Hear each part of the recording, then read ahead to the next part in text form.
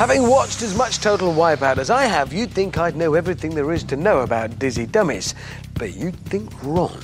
But not knowing anything about something has never stopped me in the past, so here's my report on the do's and don'ts of how to tackle Dizzy Dummies.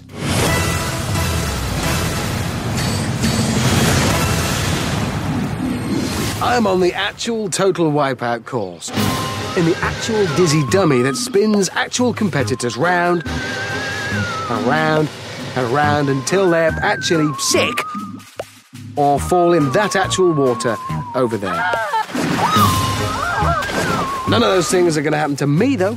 2 reasons: perfect balance and coordination, and I have a note from my mum explaining that I'm not allowed to do the Dizzy Dummies, and I've had it translated into Argentinian, just in case. So these are my do's and don'ts for success on the Dizzy Dummies. Don't have a big breakfast.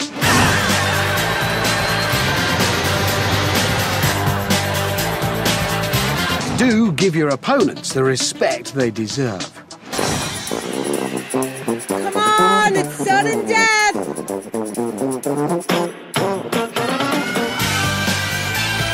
Don't book an appointment for straight after the Dizzy Dummies is finished that requires you to be dry.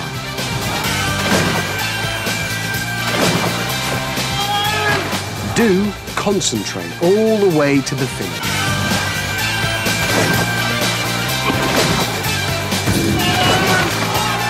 Don't do what Michael did. It's just so hard, it's so slippery and I'm so dizzy. Give it my all, but I'm just sorry. So, those are my do's and don'ts for success on the Dizzy Dummies. Thanks, Mum. So, will our remaining contestants take the blindest bit of notice? Well, we're about to find out.